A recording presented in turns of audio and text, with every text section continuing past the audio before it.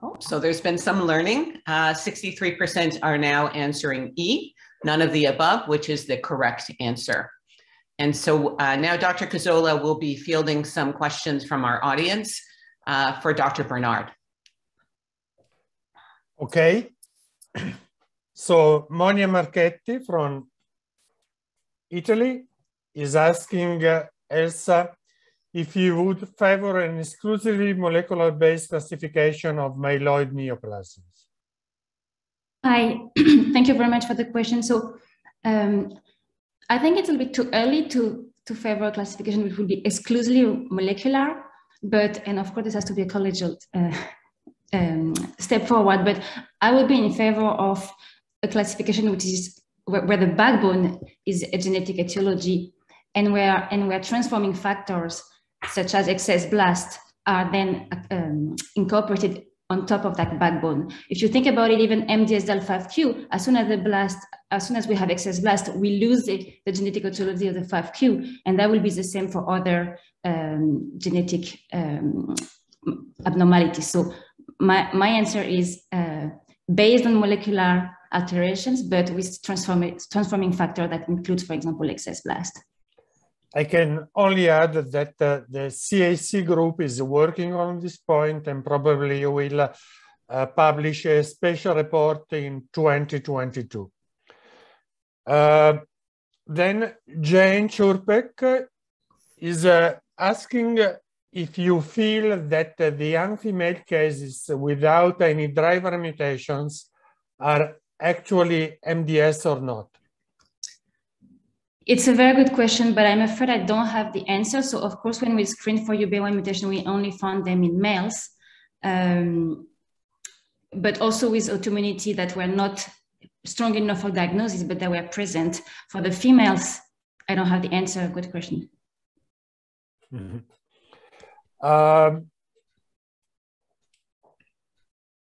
We have several questions.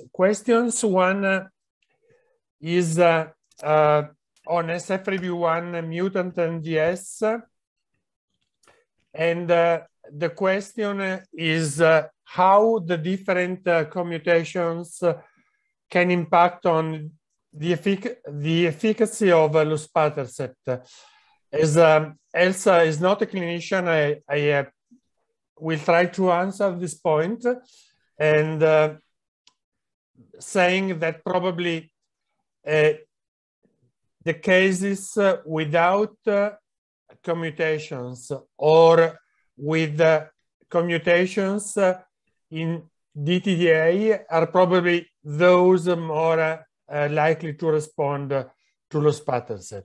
But only real-life clinical studies will provide an answer.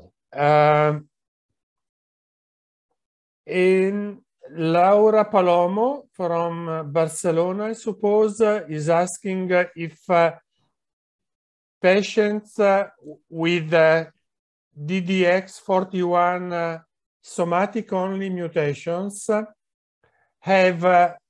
may have a germline mutation outside the coding region of the gene.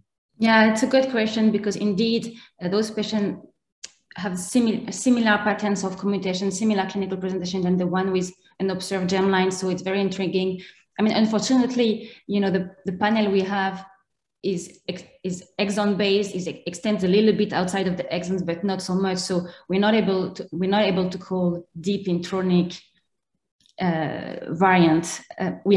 There was no flying like smoking gun with regard to splice site variant or something else, but we might have some rare germline variants possible.